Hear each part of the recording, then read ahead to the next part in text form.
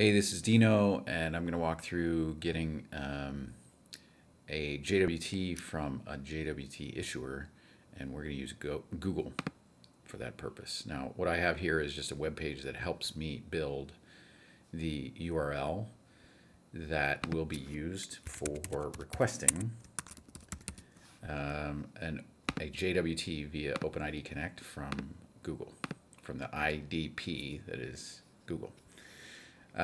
So the OpenID Connect spec provides a description of what a URL should look like for kicking off the authentication, the token request flow, the authentication and token request flow.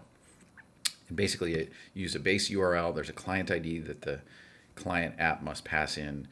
State and nonce are optional but recommended, and then a callback URI, which is just the OAuth 2.0 callback URI. There's also response type and scope requirements, and there's some different options there. But we're going to put in ID token because that means JWT, and we're going to put in OpenID, and maybe we'll put in profile. All right.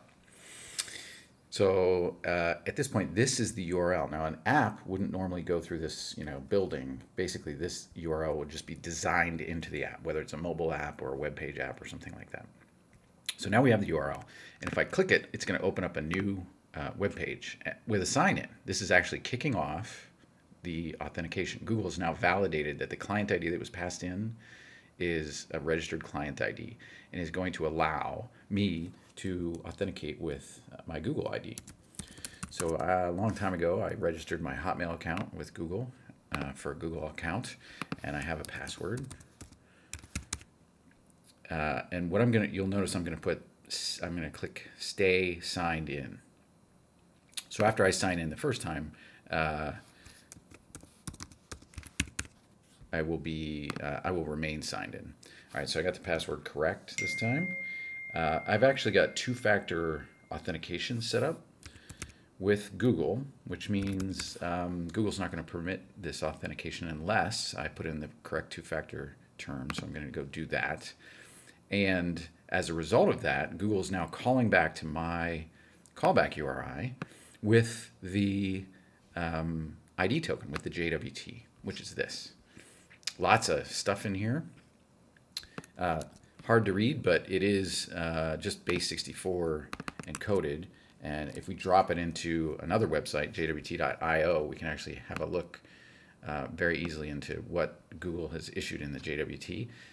And here is the payload data. So it's a JWT, the issuer is Google, the subject is this, the audience is the client ID, I believe, that I passed in, and then some profile information about me, the authenticated person. Dino Chiesa is my name. Here's a photo, given name, family name, and so on.